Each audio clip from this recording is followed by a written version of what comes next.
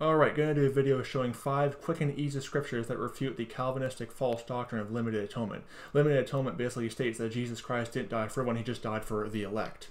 And you get some of these hyper-Calvinists like over at the Westboro Baptist Church who will say that basically you have no choice, you cannot, nothing of your own self, and God predestines those to go to hell. You know, they'll say things like that.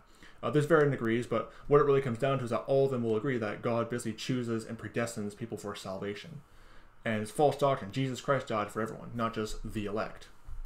And I could get in the whole rabbit trail on that one, but I'm going to show 5 quick and easy scriptures that refute that false doctrine. 2 Corinthians chapter 5, verse 14 to 15. For the love of Christ constraineth us, because we thus judge that if one died for all, then we're all dead. And that he died for all, that they which live should not henceforth live unto themselves, but unto him which died for them and rose again. Died for all. Very plain and simple English right there. Isaiah chapter 53 and verse 6.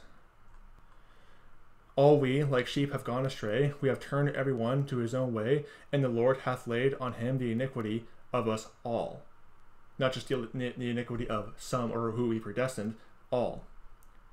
Very simple wording right there. John chapter 1 verse 29.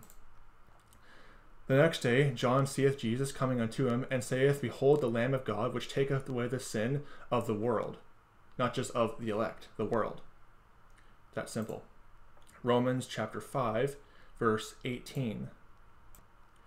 Therefore, as by the offense of one judgment come upon all men to condemnation, even so by the righteousness of one the free gift come upon all men unto the justification of life.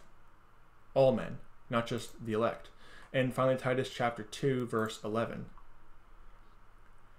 For the grace of God that bringeth salvation hath appeared to all men. Okay? You can't get any more simple than that. And Calvinism, of course, will find ways to try to twist these verses and contort them. Like one of the arguments I've heard them use is that, well, Revelation chapter 5 talks about every kindred, tongue, people, and nation. Therefore, that's what these verses are referring to. You know, totally twisting what the text is saying. It can't get any more simple than just saying all men. But of course, Calvinism is a false doctrine. It's a cult when you really get down to it. So just wanted to show you guys that 5 easy scriptures that refute the Calvinistic false doctrine of limited atonement. So don't be deceived. May the grace of our Lord Jesus Christ be with all the brethren. Goodbye.